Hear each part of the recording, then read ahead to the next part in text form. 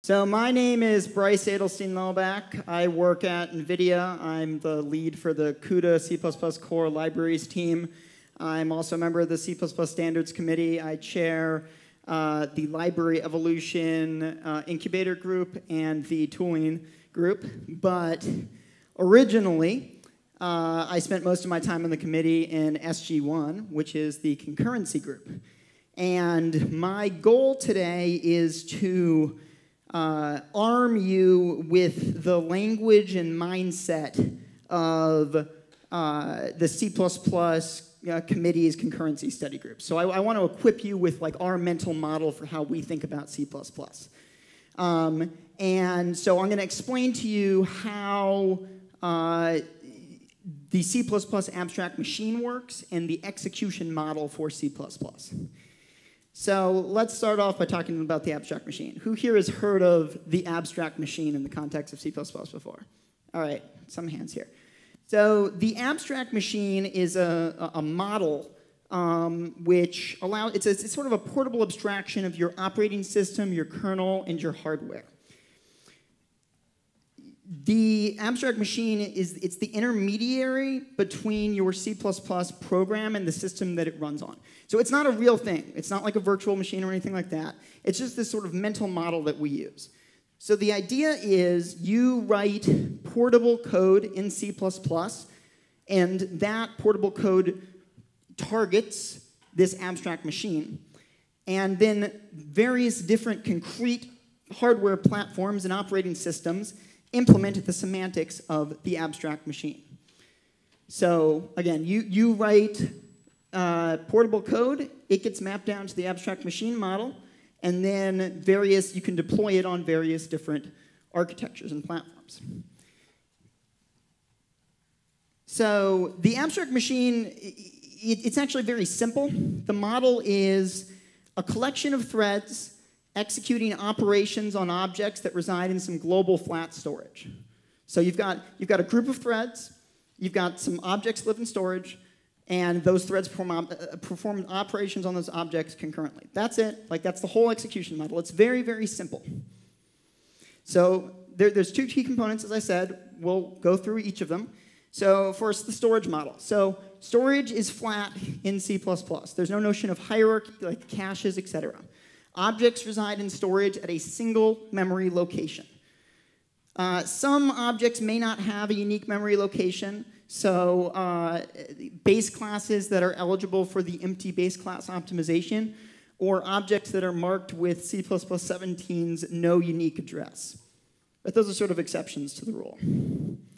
An implementation is allowed to store two objects at the same machine address, or not store an object at all if it's not observable. So this is under what we call the as-if rule. So an implementation may optimize away the storage of an object. For example, like a constant, if it knows that it's not going to be needed at runtime, but only if you can't observe that it's been optimized away. So conceptually, every object in your C++ program exists at a location in storage. But that might not be the case in practice. So an object in C++ cannot have more than one memory location. This would sort of break the abstract machine. For example, imagine this class right here, where I have the first line in its assignment operator is a self-assignment check. So I check, hey, this object that I'm going to assign to myself, am I equal to it? Do I reside at the same address of it? And if objects could reside at multiple addresses, then this would break. So it's sort of a fundamental property of C++ that you have this mapping between a single memory location and a single ended object. So every thread in the program can potentially access every object and every function in a program. So not every thread might not know the address of every object, but if it had the address of an object, it can access that object. So let's take a look at a couple of examples of some concrete systems. So here's one where I've got some process, some operating system process that's running on top of some operating system that provides us with a virtual memory abstraction. And that virtual memory abstraction abstracts over some main memory. And there's some sort of caching system for the main memory. And then maybe I have 2 actual physical processor units, but they don't have any private memory. There's one single flat set of main memory. So this system, this satisfies the constraints of the abstract machine. Every thread can access every location in memory. So this is good. So what if we've got multiple processes? Well, then we have a problem, because if we have multiple processes, we might have memory that is private to each one of those processes, right? And so if we have memory that's private to some set of threads, that's not an implementation of the C++ abstract machine. So this is not a setup, this is not an instance of the C++ abstract machine. So what about if I've got to go back to a single process, but now I have some sort of scratchpad memory that is only accessible on, so I have scratchpad memory associated with each one of my 2 processors, and it's only accessible from that processor. So some threads will have access to that scratchpad memory, but some threads will not. This is not an implementation of the abstract machine, because again, we have some objects that not every thread can access. All right, so let's talk now about threads. So a thread of execution is a single flow of control in a program. Essentially, a thread of execution evaluates a function call. And threads may run concurrently, of course. So the main thread of execution, with the one that implicitly exists in all programs, it evaluates the main function. There's also stood threads, which we're all probably familiar with. Stood threads, you start them, you construct them with a function, and they go and evaluate that function. So variables with static storage duration are initialized as a consequence of program initiation. So they're sort of special to the main thread, because the lifetime of the program is sort of intrinsically tied to the main thread. So prior to the evaluation of main, static storage initialization happens, and after main has completed, static storage is destroyed. So there's also variables with thread storage duration. Those are initialized as a consequence of thread execution. So for each thread, its objects of thread storage duration are initialized prior to the evaluation of the thread function, and they're destroyed after the thread function has completed. Okay, so threads essentially evaluate a function call. But what does it actually mean to evaluate a function call? This seems like something that it's very basic, right? Like, we all know what it means to evaluate a function call, but what does it actually, what are the actual formal semantics of the evaluation of a function call? All right, we're going to get into that. So first, we have to talk about expressions, because at the end of the day, evaluation breaks down to the evaluation of expressions. So an expression in C++ is a sequence of operators and operands that specify some computation. So, for example, function call, or something like operator plus, or a constructor, or a direct initialization. These are all expressions. And the expressions that aren't just direct function calls, they all pretty much get lowered down to function calls. If you ever look at a compiler's internals, you'll end up seeing this same structure, that eventually everything gets lowered down to an expression which consists of some function to call and some set of operands to call it with. So sub-expressions are part of a larger expression. So like right here, I've got this expression right here, and it's got a few sub-expressions. So first of all, let's start on the right here. We've got a plus b. That's an expression, and it's part of this larger expression. Then we've got c itself, which is an expression.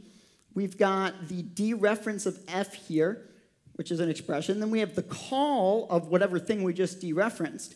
And then we have the call of the constructor of t from this direct initialization. So full expressions are defined as anything that's not a sub-expression. So a full expression is anything that's not a part of a larger expression.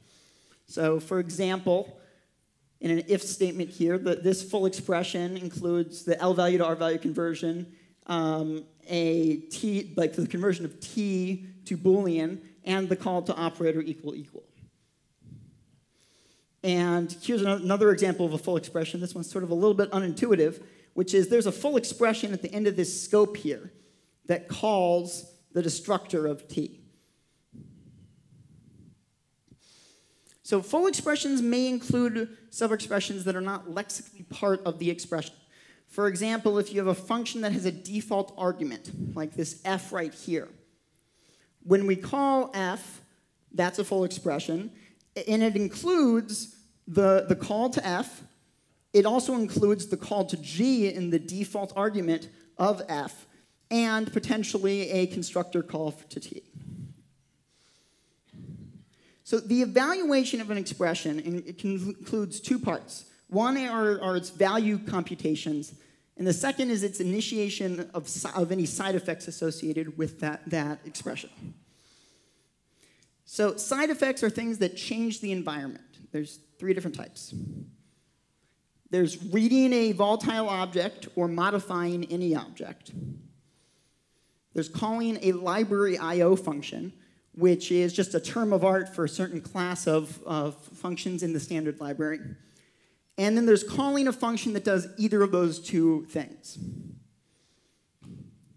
So in the first example here, we have a equals a plus b. This has a side effect because it modifies an object. It modifies a.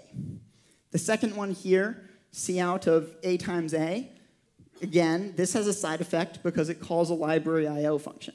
The last one here, we don't know what foo does, but if foo has any side effects, then this will have the side effects because it calls foo. So value computations are pure and have no observable effect. So like in this example here, the a plus b, that's a value computation. That's not going to have any side effects. The completion of the execution of an evaluation does not imply the completion of its side effects, just the completion of its value computations. So what does this mean? It means when we evaluate this code here, c out of a times a, when that's done, it doesn't mean that the I/O has actually happened. That might still be in the process of happening asynchronously under the hood, either in another thread or it's just buffered, but we don't have any guarantee that the side effect has completed. So given any two, next I'm going to go into explaining a couple of different relations that are sort of the core relations of the memory model and the execution model. The first of these is called sequence before. So given any two evaluations, A and B, that are within the same thread of execution, A is sequenced before B means that the execution of A precedes the execution of B. Note, of course, what I said about side effects. So because the completion of the execution of an evaluation doesn't mean that its side effects is completed, sequenced before does not necessarily mean that side effects have completed.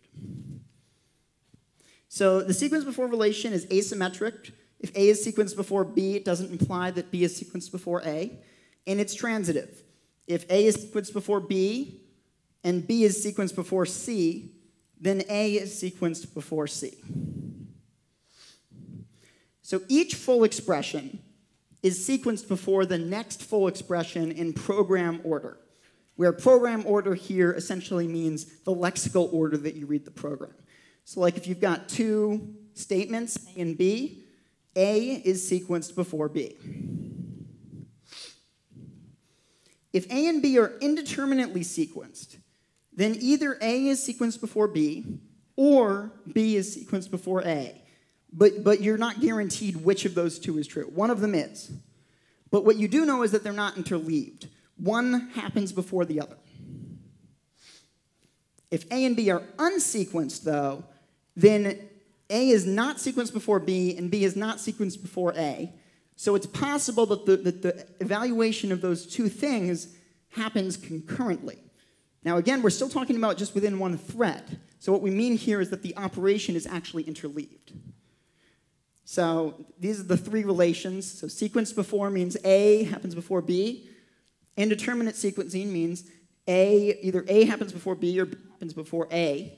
And then unsequenced means either A happens before B happens before A, or they're interleaved, they overlap. So let's look at an example of this.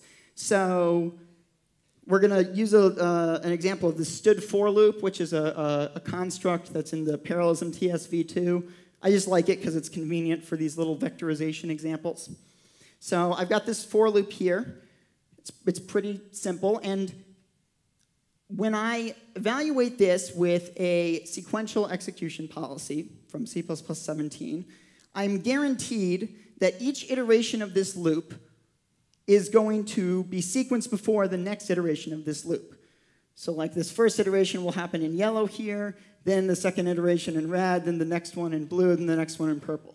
And as you can see, each one of these iterations consists of some like discrete operations. It's not like a fully atomic unit. But the compiler is not allowed to do any interleaving here. Now, if I change the policy from seek to unseek there, now I've given permission for each iteration to be interleaved. And so when this happens, it means that the compiler can, for example, take all of the loads of y and clump them together, and take all of the loads of x from each iteration and clump them together, and et cetera for the fused multiply add and the store. And then what you can do is you can vectorize this. All right, so next let's talk about statements. So statements are compositions of full expressions, or at least that's how I like to think of them, insofar as the execution model is concerned. So when I have two statements, statement 0 is going to be sequenced before statement 1 here. So if I have something like a conditional, the condition will be sequenced before the body. Likewise, for a while loop, the condition will be sequenced before the body. And for the for loop, the initializer will be sequenced before the condition and the increment, and and the initializer will be sequenced before the body. And then the rules are a little bit more complicated for each iteration, but you get the basic idea. So when calling a function, the functions are actually the most complicated in terms of ordering. There's 4 different rules here. The first rule is that every evaluation within a function and every evaluation not within a function are indeterminately sequenced. That's rule 1. Rule 2, the expression designating the function is sequenced before the argument expressions. So the expression that returns the actual function that you're calling, be it a function pointer or a function object, is sequenced before the arguments to that call. Each argument expression is indeterminately sequenced with respect to all other argument expressions. This can be a little surprising, as we're going to get into in a minute. And finally, every expression in the body of the function is sequenced after the expression designating the function in every argument expression of the function. So let's look at an example. That'll help. So here we have a function b that takes some arguments, and it has some expressions inside of it. We'll call those expressions inside of it e. Then we have a call to a function g, which takes 3 arguments. The first is a, and then the last one is f. And then we have the second argument is a call to b with 2 arguments, c and d. So a and e are indeterminately sequenced here, according to rule 1. F and e are indeterminately sequenced here. B, so when I say B in parentheses here, I mean the expression that denotes the function that I'm going to call is sequenced before C and D. So you have to figure out what you're going to call before you evaluate the arguments that you're going to call it with. Then C and D are indeterminately sequenced. And C and D are sequenced before E. And then A through F are all sequenced before the body to G. So by applying these 4 rules, you can sort of figure out what actually happens. But as you can see, it's not exactly straightforward, unfortunately. So I want to briefly talk about initializers list so I can show you an example. When you have a brace initializer, each element of the brace initializer is sequenced before all the subsequent elements of the Bryce initializer. This might be the behavior that you would expect from function arguments. You might expect that A would be sequenced before the second argument, and that would be sequenced before F, but that's not the case. All right, so I got a simple example here. I've got a class, a struct A. It has a constructor that takes an int. And then I'm going to create a tuple with 2 elements of this type. And in the first case here, I'm using parens, so traditional construction. And in the second case here, I'm using braces. So what will the output of these 2 calls be? Anybody? You look like you want to guess. Yeah, go for it.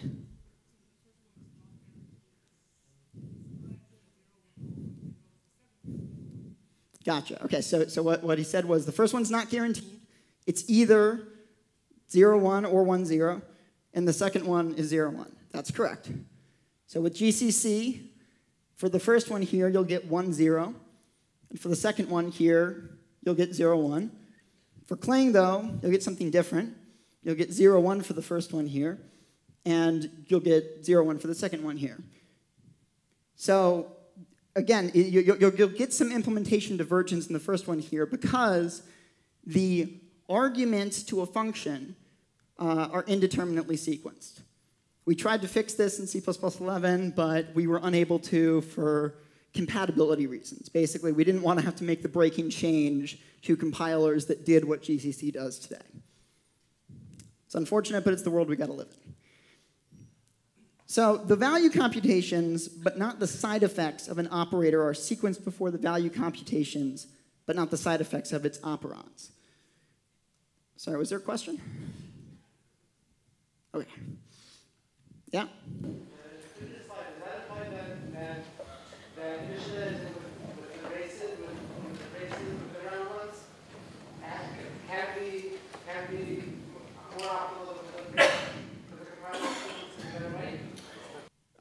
You're asking if the second one can be more optimal than the first? Yeah, so that argument's been made. The argument's been made that the first one's better because it preserves implementation freedom to optimize the order of evaluation. But in practice, no compiler optimizes based on this. Every compiler just picks an order. It's just the case that GCC picked one order, MSVC picked one order, and Clang and LLVM picked a different order. They don't actually do any heuristics on it. They just say, we're going to always do this order. In theory, like there's been some research done about whether you could optimize for this. There wasn't really any noticeable impact. And there was also some evaluation done as to what was the performance impact of switching the order in compilers, and there was some impact, but it was not a lot. So I would not prefer the one that has indeterminate sequencing for the sake of optimization, because in practice it's not actually going to be any faster. All right, so next we're going to talk about operators. No. In practice it is. In practice, with each compiler you'll get one of the 2 behaviors. But that's not guaranteed. So you shouldn't rely on it. Like a compiler could decide, based on each evaluation, to order things differently. It just happens to be the case today that GCC always orders things from right to left, and Clang always orders things from left to right. But they could make that decision on a per evaluation basis. All right, so next we're going to talk about operators. So the value computations of an operator are sequenced before the value computations of its operands. This sort of falls out of some of the rules we talked about earlier. So the following operators are evaluated sequenced left to right. So these all sort of make sense. For the logical operators, the shift operators, the comma operator, it's all pretty straightforward. So these operators are sequenced from right to left. So assignment and any compound assignment. And this sort of makes sense because when you are assigning to something, you want to figure out what you're assigning before you figure out what you're assigning it to. All right. So that's evaluation in a nutshell. So this whole sequenced before relation we've talked about, it's important to understand that this is all within one thread. Sequenced before is a relation that happens within a single thread. Has nothing to do with evaluations outside of a thread.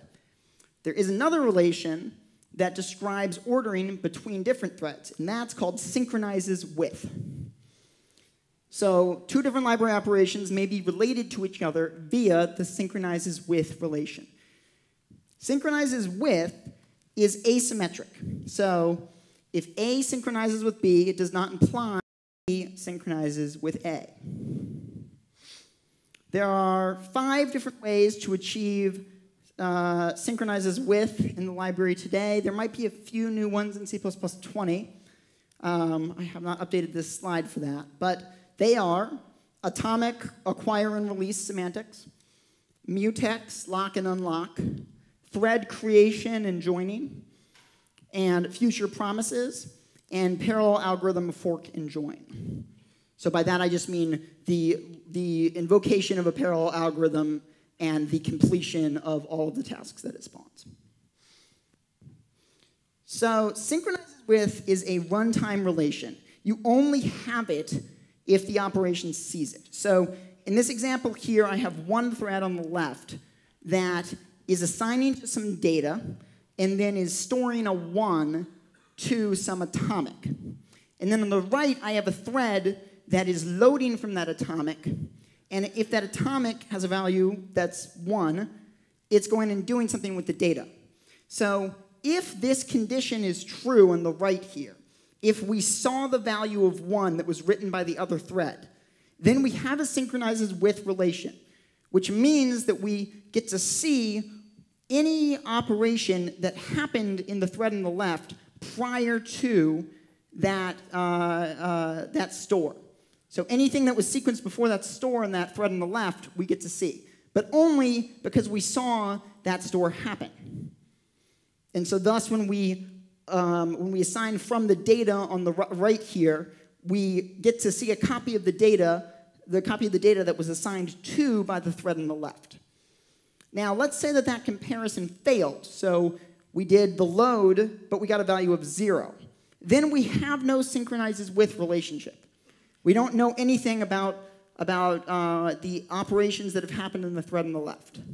We haven't synchronized with them. We don't have any ordering guarantees. You can't synchronize from a load to a store. You can only synchronize from a store to a load.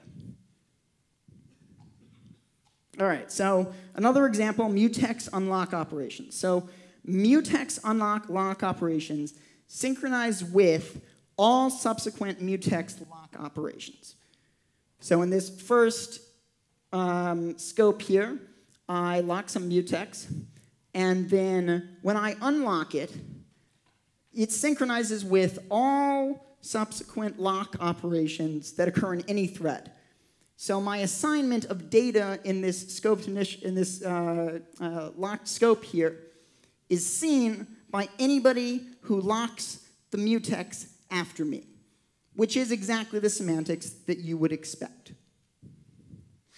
All right, so we're going to now talk about another relation, which is arguably the most important relation for the C++ execution model, which is called happens before. So, yeah.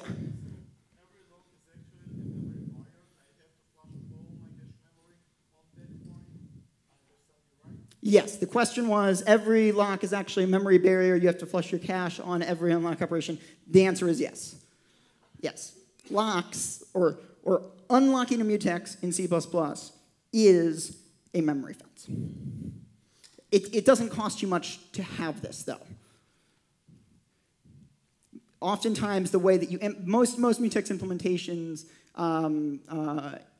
end up involving a store to an atomic variable anyways, so you often just get this for free. This is very cheap to have, and you more or less would want it anyways. It would be surprising if you didn't get this effect. Yes, yes. Well, assuming that you have the correct memory order. So acquire release or stronger gives you this guarantee. But relaxed operations give you nothing. Yeah. All right, so given any two, so now we're going to talk about happens before. Given any two evaluations, A and B, if A happens before B, then A is sequenced before B, or A synchronizes with B, or for some evaluation X, A happens before B, and X happens before A happens before X, and X happens before B. So happens before is built up from sequences of sequenced before operations and synchronizes with operations. So happens before doesn't actually mean that something happened before the other thing. I know. All right, so let's look at an example of that. So we have on the left here, I've got two global ints and a function foo. And in foo, I have two assignments, one where I do x equals y plus 1, and one where I do y equals 1. And you can see in the assembly that's generated on the right here that the second operation actually happens sort of in the middle of the first operation here. So it happens prior to the add in the first operation and prior to the store of the first operation. Now, the reason why this is fine is because this is not observable. There were no side effects from this first operation or the second operation that required x equals y plus 1 to actually happen before y equals 1. So in this case, x does happen before y because this assignment here is sequenced before the second assignment, even though that's not what actually happens in practice. So happens before doesn't mean happened before, and happening before doesn't mean that you have a happens before relation. Yeah. Sorry, I couldn't hear you. Probably not. The question was, will this happen without optimization? I'm pretty sure I wouldn't have put the O3 in there if we didn't need it. All right, so we talked about happens before doesn't mean happened before. Happening before doesn't mean happens before as well. All right, so let's say we've got some stood atomic that we're going to use as a guard variable, and we have some data. And we've got two threads, a producer and a consumer. In the producer thread, just like we did before, we assign some value to the data, and then we store true to the flag variable. Notice we use memory order relaxed here. Then in the consumer, we have an if where we do if ready.load. So if we see a true value, then we go and do something with the data. So this program has undefined behavior. The reason is that we use memory order relaxed here, and memory order relaxed gives us no memory ordering guarantees. So it is possible that this second thread here reads a value of true from the atomic bool, but when it goes to use data, it does not see the store that happened prior to the store of true by the first thread. So even though that store of 42 to data happened before the store of true to ready, it's not the case that another thread will see things that way because we used memory order relaxed, which is the weakest of the memory orders. Now, if we change this to what we had in the other examples, where the store was memory order release and the load was memory order acquire, we wouldn't have this problem. Likewise, if we used the sequential consistency order, we wouldn't have this problem. Okay, so happens before describes arbitrary concatenations of sequenced before and synchronizes with. And again, sequenced before is an ordering within a thread, and it's a consequence of the program order, a consequence of the order that you write code. Whereas synchronizes with is a relationship between threads, which you achieve by calling certain library functions, like atomic acquire and release, operations or mutex lock and unlock operations. All right. So next, we're going to actually talk about execution. So the evaluations executed by threads are delineated by what we call execution steps. So, yeah. Happens before is transitive, kind of. Let's go back to the definition here. Yes, I suppose I could have described this as transitive. If A happens before X and X happens before B, then you have a happens before relationship between A and B. So the standard doesn't describe it this way for probably odd reasons, but it is in fact transitive. All right, we were here. All right, so execution steps. So the evaluations executed by threads are delimited by execution steps. So an execution step is a determination of the thread, an access of a volatile object, or the completion of a library I/O function, or a synchronization operation, so something that synchronizes with, or an atomic operation. So those three things are execution steps. So this slide's probably a little bit out of order. We'll go back to that in a second. Actually, that's probably in the right place. All right, so let's talk a little bit about atomic operations. So atomic operations may fail spuriously due to interference from other threads. So this means that an atomic operation may not succeed even if the condition that it's checking for is true. Implementations are encouraged but not required to prevent spurious failures from indefinitely delaying progress.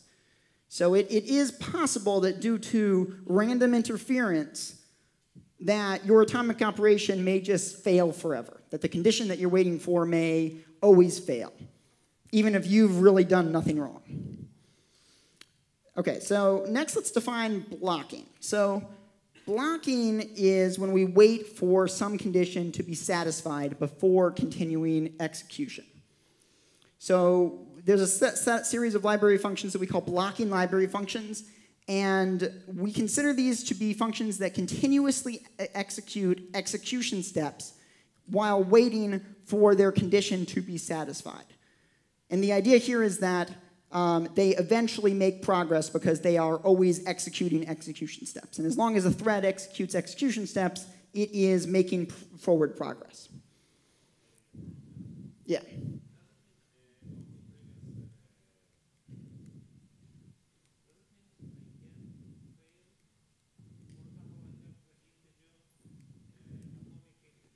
Yep. Yep.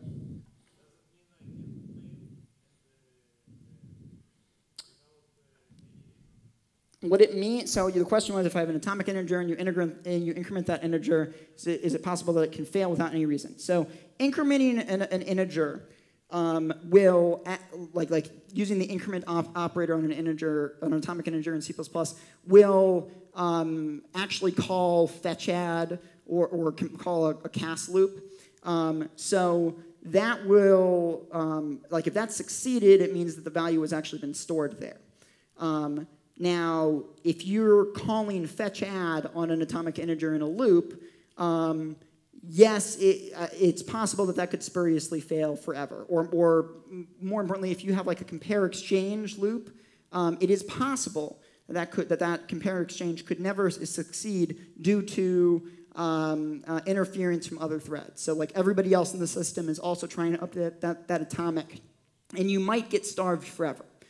However, implementations are encouraged to not do that.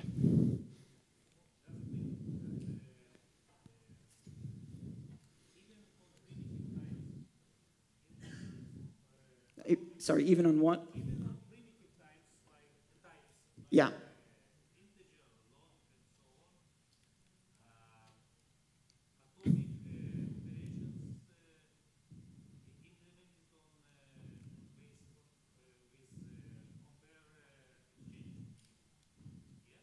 Yes.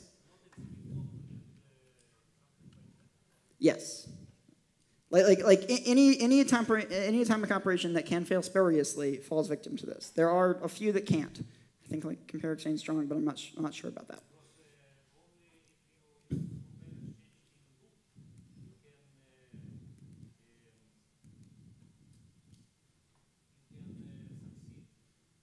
Yeah. So look, in practice, in reality, no implementation will indefinitely delay you. It's just not strictly guaranteed. So yes, you will eventually make progress on all implementations I'm aware of. But it's not a strong guarantee. And one of the reasons it's not a strong guarantee is it would be difficult to specify when exactly you like in what duration do you have to guarantee that this operation will succeed. That's very difficult to specify. In practice, yes. But spurious failures can get pathological, and it might take a lot longer to succeed than you'd like. All right. So blocking library functions, we just talked about how they made progress. So blocking library functions continuously execute execution steps while waiting for some condition to become true. Okay, so forward progress guarantees that something observable eventually happens. So as long as threads are executing execution steps, eventually the program will reach its conclusion because observable things are happening. And as long as everybody's doing observable things or everybody's waiting for observable things to happen, eventually, given enough time, everybody will make progress. So implementations are allowed to assume that all threads will eventually perform an execution step. This has the interesting side effect that infinite loops, that have no observable effects, are actually undefined behavior. And thus, the compiler may optimize those away. So if you have an infinite loop that has no observable side effects, the compiler can just delete that. It doesn't have to execute it, because it's allowed to assume that all threads eventually perform an execution step. And so your infinite loop has undefined behavior, so I'm just gonna choose that the undefined behavior will never execute it. All right, so there's 3 classes of forward progress guarantees in the standard. There's concurrent forward progress, parallel forward progress, and weakly parallel forward progress. So concurrent forward progress guarantees ensure that the thread will make progress regardless of whether other threads are making progress. This is the strongest form of progress guarantee in C++. So some examples of things that give you concurrent forward progress guarantees: preemptive OS thread scheduling, or an unbounded thread pool, which will add new threads if it becomes oversubscribed.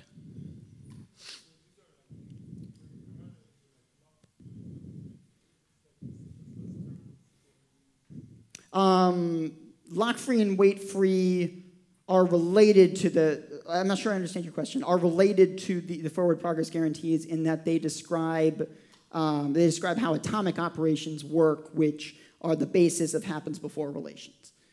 Does that make sense? Yeah. So those are the terms of art that we use to describe how atomic operations work, and what atomic operations give you are happens before relationships. All right, so parallel forward progress. Parallel forward progress, it guarantees that once the thread has executed its first execution step, the thread will make progress. It will run into completion. So basically, once it's started running, it will run until completion. So for example, something like a bounded thread pool, or like what most of you would just think of as a traditional thread pool. So you have some fixed set of worker threads that are executing tasks. This provides parallel forward progress. Threads on modern NVIDIA GPUs provide parallel forward progress. And then we have weakly parallel forward progress, which is just sort of the lack of forward progress guarantees. Weakly parallel threads are not guaranteed to make progress. So some examples: non-preemptive OS thread scheduling, suspendable user space tasking, so like work stealing task schedulers, fibers, things like lazy execution, C++ coroutines, or threads on older GPUs or GPUs not made by my company.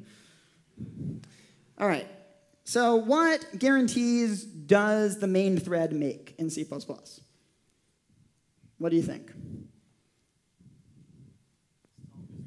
The strongest one? That would be nice. It's implementation defined.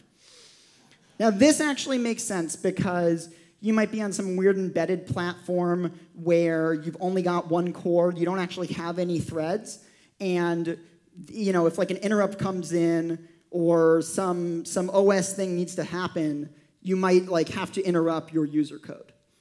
So it would be too restrictive to require every implementation to ensure that the main thread provides you with concurrent guarantees, because that basically requires you to have an OS thread scheduling system that will make forward progress. And that's sort of beefy, especially for embedded platforms. All right, what about stood threads? What guarantees do they make? Yeah, that's right. Of course, they have to make the same type that main would have to make, so which is implementation defined. If you're on a traditional platform that has an operating system, you'll almost always get concurrent guarantees for stood thread and for the main thread. But if you're on an embedded operating system, that might not be the case. Or, for example, on Windows, I don't think that this is necessarily the case with something like a GUI thread doesn't give you concurrent forward progress. All right. The last thing we're going to talk about is possibly the most confusing part of the execution model, which is boost blocking. So boost blocking is when you block on a thread with weaker forward progress guarantees, and you do so in a way that preserves your own thread's forward progress guarantees. And if you don't do this, you end up in a bad place, because if your concurrent thread is blocking on something else that it doesn't know is going to complete, then your thread has lost its own forward progress guarantees. So when a thread boosts block on some other set of threads, the forward progress guarantees of at least one of those other threads that it blocks on needs to be temporarily upgraded to the forward progress of the calling thread, and you repeat this process until the blocking condition is satisfied. So let's look at some examples of this. Okay, first I should mention this. So boost blocking ensures that your children threads make progress, but it does nothing for your sibling threads. So here's a bad implementation of a thread, which is just essentially a stood function. And I'm calling this thread lazy thread. And when I call join on this thread, if nobody else is called join, then I just invoke it. And otherwise, I just throw an error. So this does boost blocking, because if I call this from a concurrent thread, if I call join, then I'm blocking on this. And what do I do in join? Well, I execute this other thread in the concurrent thread. So I am deferring, I am boost blocking to that other thread. I am giving it use of my concurrent forward progress guarantees. All right, so another example. Imagine we have a thread pool with a single queue of tasks. So each worker thread in the thread pool executes a loop like this. So the loop checks if the queue is empty or if we're done executing. And if it's not, then we pop the next task from the queue, and we start executing it in the worker thread. So the tasks in the queue can be thought of as threads of execution with parallel forward progress. Once they start executing, they'll run to completion. This is assuming, of course, that the worker threads provide you with concurrent forward progress. So once this task here starts going, we know that it'll complete. But these other tasks here, we don't know that they will run to completion yet, because they haven't started executing. We don't know that we're going to have resources to run them on. And so let's look at an example of where you may run into problems here. So let's say that we're invoking some task with our thread pool, and we want to parallelize the work within this task. So we're going to launch some children that will do some part of the work that we're doing. So here I'm inside of the function that I'm sending to this pool. I'm going to launch 2 more tasks in the pool, and then I'm going to go and do some other stuff while I wait for them to complete, and then I will join on both of them. So what's the problem here? Well, what if our pool just has 1 thread in it? So what happens here? Well, this first task gets enqueued, and then the 1 worker thread in the pool starts executing this task, and it adds 2 more tasks to the queue, and then it goes and does some other work in this task, and then finally it calls join on the first task that it enqueued. So it's going to go wait for that first task to complete. Now, if we haven't done anything clever in join, this will just block forever, because we only have 1 worker thread. There's nobody else to execute the children tasks. So what has to happen is in the join call there, we need to not just wait for those children to complete. We have to go and execute other tasks from the thread pool. And we have to keep doing that until the condition of joining with this particular child has completed. And so if you have an implementation of this thread pool that's like that, then this will be just fine even with 1 thread. All right. So brief summary of what we've talked about. So the C++ execution model boils down to threads evaluate expressions that access and modify flat storage. Evaluations within a thread are ordered by sequence before relations. Interactions between different threads are driven by synchronizes with relations. And forward progress promises that eventually everything terminates. There are some caveats. The first is that everything I just said is C++ 17 and beyond. We didn't have forward progress guarantees really properly codified in the language before C++ 17. Also, there's this thing called stood memory order consume that I mentioned nothing about in this talk, because stood memory order consume makes all of the things that I showed you a lot more complicated. Like that diagram I showed you of happens before gets a lot more complicated with it. But you don't need to worry about it. If you understood this without memory order consume, you have the basic understanding of how it works. Memory order consume is complicated and doesn't work on most platforms. It's kind of broken right now. We're trying to fix it. You can mostly just ignore it, pretend it doesn't exist. And that is it. So we've got a little bit of time for questions. Yeah.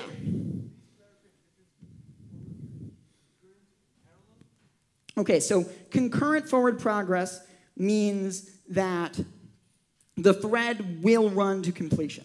So as soon as you create it, it will run until it's completed.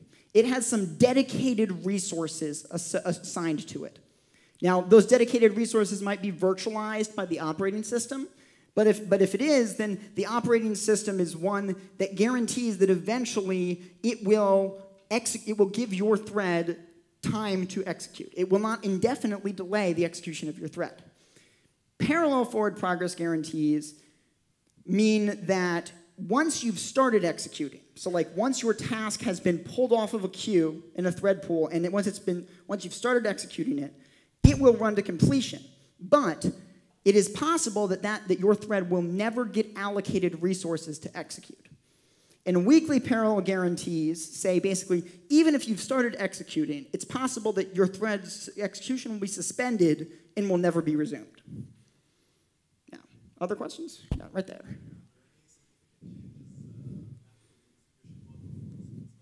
Are there any significant changes planned for the execution model in C++ 20? No.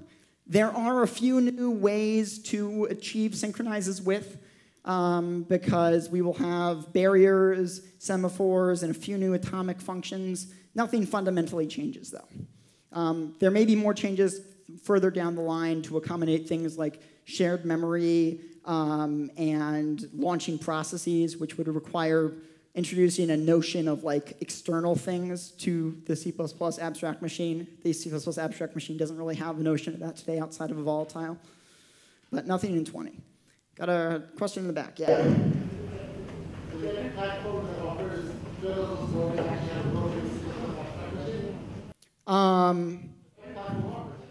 Yes. Well, thread local storage is part of the language. I'm not sure what you... Because the direction said that every function has to be able to use every function be able to use every object. Yes, you can access your... Like, if I have the address to the thread local entity, I can't access it from the other threads. It's just difficult to get that address. But like if I've got a thread local variable, and if in a thread I take the address of it and I pass it to some other thread, I should be able to access that memory. Yeah, there was another question behind you, I think? Nope. Yep.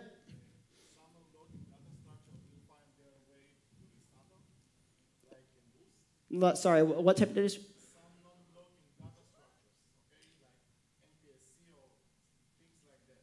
Like things like what? Yes, concurrent data structures. Actually, my study group is currently reviewing a proposal for that. I think that will happen eventually. It is in the pipeline. Not in C++20, but down the line. Yeah. Yeah, go for it.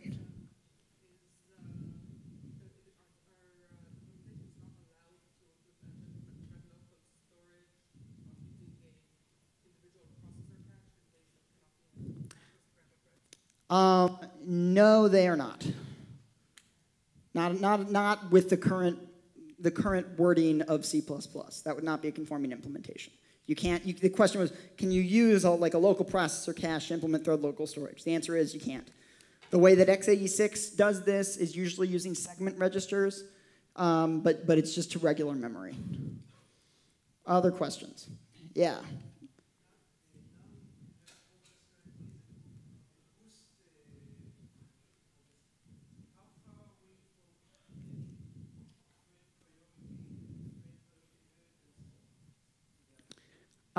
So how far away are we from having thread priorities in C++? So there's this thing called executors that I work on, which is a whole framework for abstracting execution in C++ and for introducing notions of other types of threads. Like today, you really just have std threads and main threads in C++. You don't really have any ways other than the parallel algorithms to spin up other types of threads that have different execution guarantees.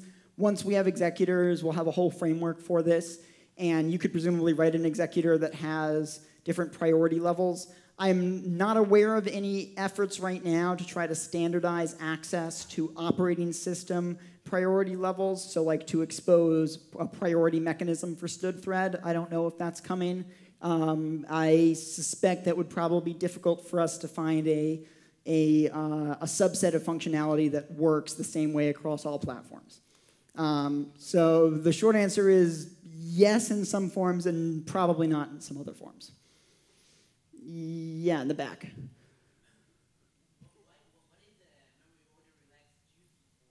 What is memory order relaxed useful for? So one of the most common use cases is if I want to just like count things.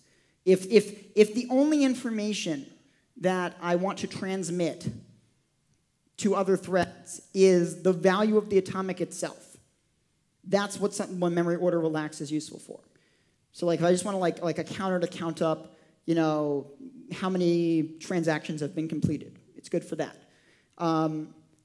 Anytime when you need to fence access to memory, so like when you're using an atomic to signal that some other memory is ready or to signal that something's been stored somewhere, that's when you need a stronger guarantee. And also anytime that you need like strong ordering guarantees.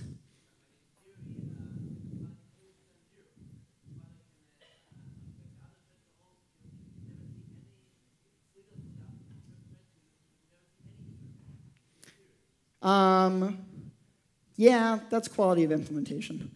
I mean, I think yes, you could write an implementation that way, but there's lots of ways that you could write a nefarious implementation of C++. That's not the scariest one. Okay, I think we are out of time. If you have additional questions, I will be here.